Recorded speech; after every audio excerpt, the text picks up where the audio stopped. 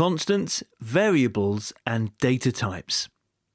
Okay, let's talk about constants and variables. What's a constant? Well, it's something fixed, like school starting at 8 a.m.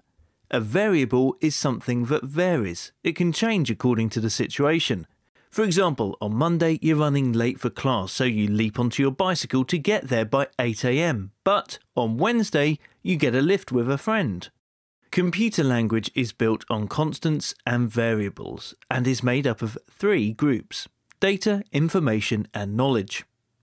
Data are numbers, pictures, symbols, or anything else that by itself has no context. If I say the number 8, it doesn't mean a thing, does it? It's just a number. If I say 8 a.m, you have the information that 8 refers to the hour of the day and that it's morning. If it's 8 a.m. and you are still snoring in bed, I can tell you that... Do you like what you see? Click the link at the bottom of this video to find out more about revision.